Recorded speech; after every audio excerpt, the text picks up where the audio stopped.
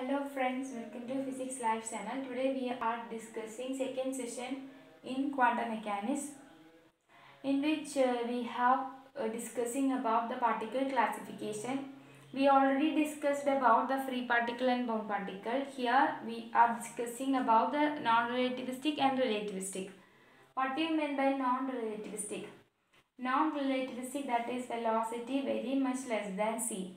What is c? C is the velocity of light. If you considering the relativistic particle, v is approximately equal to c.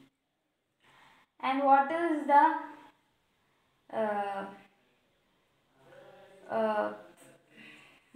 the mass of a relativistic particle? Mass of the relativistic particle, which is different from the non-relativistic particle.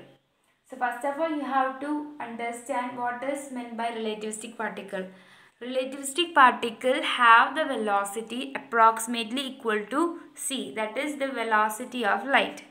And if you are considering their mass, m is equal to gamma m naught, where m naught is the rest mass. M naught is the rest mass.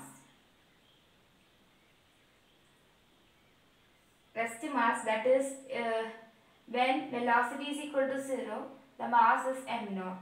And if you are considering relativistic, that means it moves with a velocity comparable with the velocity of light. The mass will be changes with the gamma times. The gamma is the relativistic constant, that is gamma is equal to 1 by under root 1 minus v square by c square.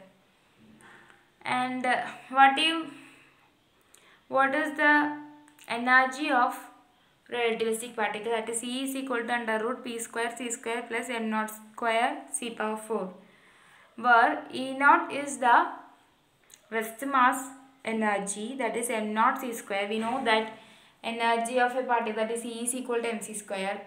And if you considering a relativistic particle, the energy which is change is there. The energy of a relativistic particle, that is under root p square c square plus m naught square c power 4, where this term, that is the rest mass energy. Rest mass energy, that is once again when the velocity is equal to 0, the rest mass energy E naught is equal to m naught c square. And if you are considering energy, that is equal to gamma times of rest mass energy.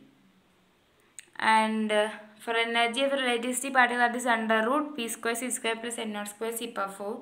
And for a photon, we know the rest mass is equal to 0. So the rest mass energy, that is equal to 0. And so when we substitute rest mass energy is equal to 0, we get energy is equal to under root p square c square, that is Pc. So for photon, energy is equal to Pc.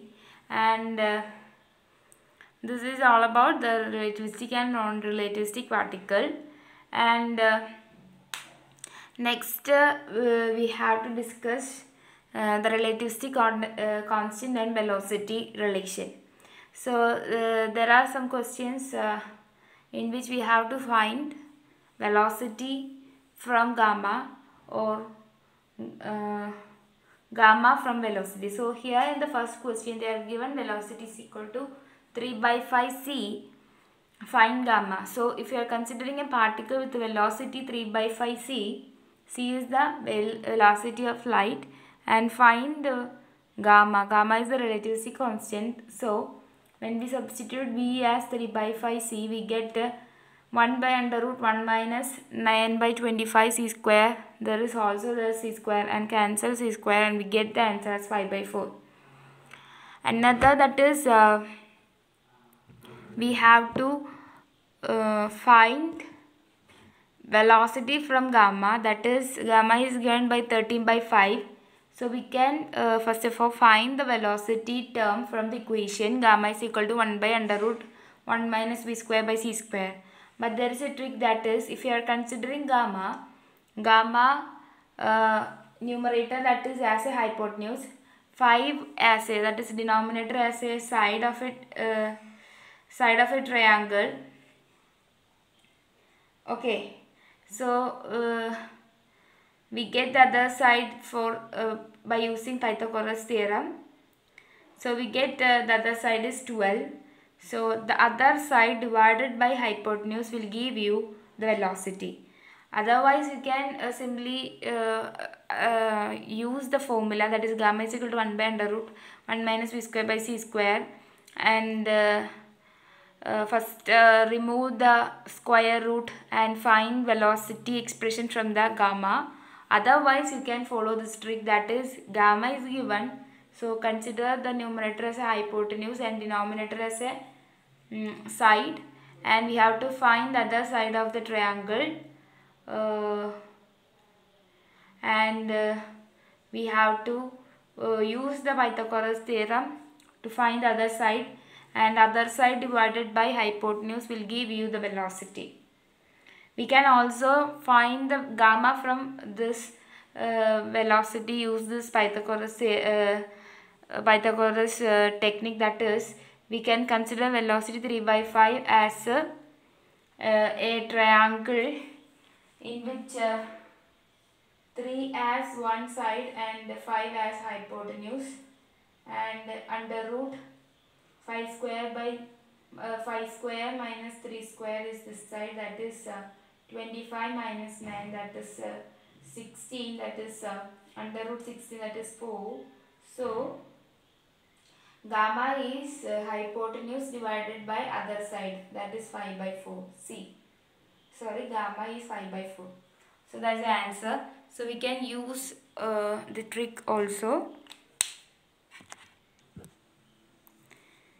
Here we are discussing about the wavelength for relativistic particle. We know that energy of a relativistic particle, that is E is equal to under root P square C square plus M naught square C power 4. So E square is P square C square plus M naught square C power 4. And we know that M naught C square, that is rest mass energy, and we can find PC as like this. PC is equal to under root E square minus E naught square, because M naught C square is E naught. We can represent it like this, and we can find PC.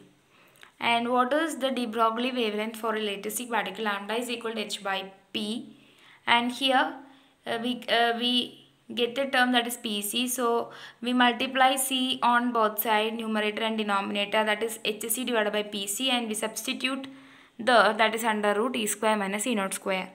So we get the expression, that is HC divided by under root E square minus E naught square, that is the square difference of energy and rest mass energy under root in the denominator. And this is the expression for wavelength for a relativistic particle. And we can substitute also energy. We know that kinetic energy plus rest mass energy for a relativistic particle, so K plus E naught. And we know that A plus B or square can be written as A square plus B square plus 2AB. So like that, here K square plus E naught square plus 2K E naught minus E naught square. So E naught square cancel the, and we get as K square plus 2K E naught. Okay, and we get the expression here. So we can substitute that as under root K square plus 2K E naught. So we have two expressions for relativistic particle, that is HC divided by under root E square minus E naught square, and next that is HC divided by under root K square plus 2K E naught. And what is the situation for non-relativistic? We know that non-relativistic kinetic energy is very much lesser than rest mass energy. So in the expression HC divided by under root K square plus 2K E naught, that is already got in this relativistic particle, and we can take 2K E naught as outside, and we get as 1 plus K by E naught inside, and we can neglect K by E naught because the E naught is very bigger value for a non-relativistic particle, that is rest mass energy is very much for a non-relativistic particle, kinetic energy is less. So we can neglect the term, so we get Hc divided by under root 2k E naught or 2k m naught c square. We know that rest mass energy, that is m naught c square, and the c square inside the square root, and we cancel the hc, c and c square inside the square root, and we get the expression as h divided by under root 2 m naught k, or we can represent for a non-relativistic particle m naught as m, because rest mass and mass is same for non-relativistic. So m naught can be represented as m, that is h divided by under root 2 mk for a non-relativistic particle. So by concluding the wavelength for relativistic and non-relativistic, we have three expressions, that is lambda relativistic, that is equal to hc divided by under root e square minus e naught square, and hc divided by under root k square plus 2k e naught for a relativistic particle, and non-relativistic particle h divided by under root 2mk is equal to h divided by under root 2m e minus v, that is k is the kinetic energy that can be replaced with the total energy minus potential energy, will give you the kinetic energy. So we can by heart only one, that is h divided by under root 2mk for a non-relativistic.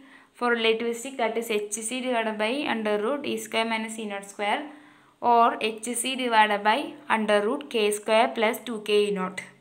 Okay, this is all about the wavelength.